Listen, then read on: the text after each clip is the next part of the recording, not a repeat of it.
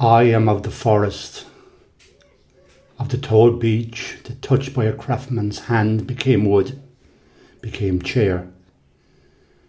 From wood comes music, as air and aria are coaxed from gut and grain and reed. It is a melody that permeates your very being and remains, although sometimes locked away, hidden for generations. Then comes the artist who with palette and brush rekindles lost knowledge. One line, one figure, one stroke stirs the past and brings tune and word and memory of place. It becomes a moving picture with sound that is cutting clear and drives a nail to the viewer's breast.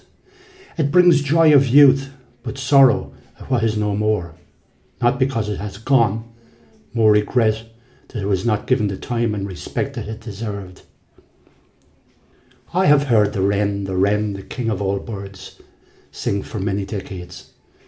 I marvelled as those small birds with voices that belie their size freely scattered their notes of pure gold, never asking for anything in return.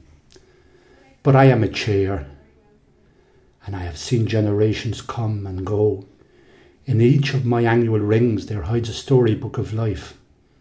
I do little but sit and await use, but I tell you, I am at one with wood and wren and paint and music. I have stories and memories that were never lost, just forgotten.